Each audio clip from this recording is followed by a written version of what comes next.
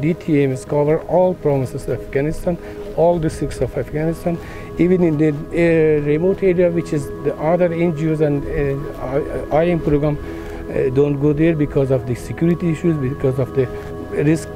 So fortunately, DTM is everywhere available to survey and to give information from the different countries.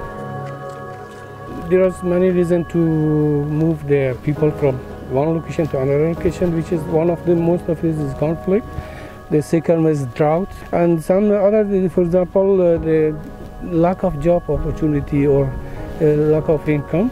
So that's the problem that people leave their village, their districts, or even province, even the Afghanistan.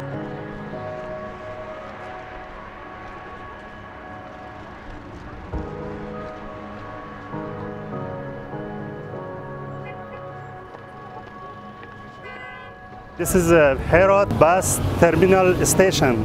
As you see, this location is very crowded because most of the immigrants from the other province or other districts, they are daily come here, and from here they go to Iran or Turkey on European or the other countries.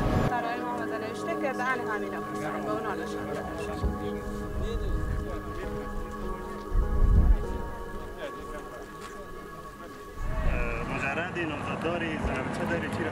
زن داری. زن داری؟ رسیده کردی؟